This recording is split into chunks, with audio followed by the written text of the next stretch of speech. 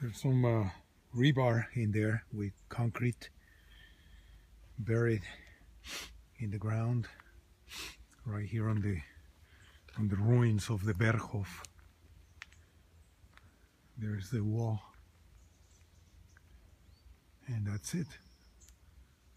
Blown up in 1952 and left turning into a beautiful, beautiful park.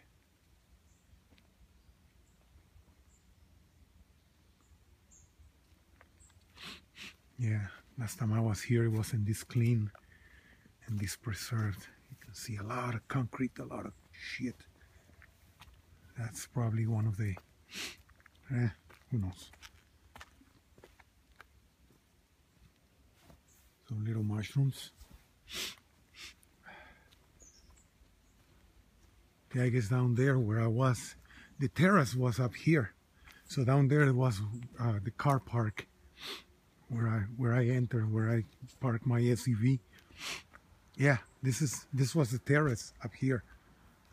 Of course, those trees were not there. You can see the beautiful view this maniac had. Amazing peaks over there, and it's just amazing. Right above the Zoomturken, across the road, they built a big hotel, the Kempinski Hotel, and a golf course and everything.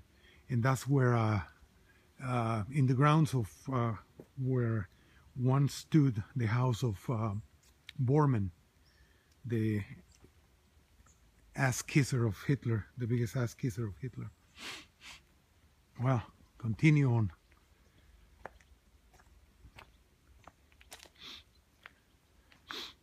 There's what is left of the Berghof.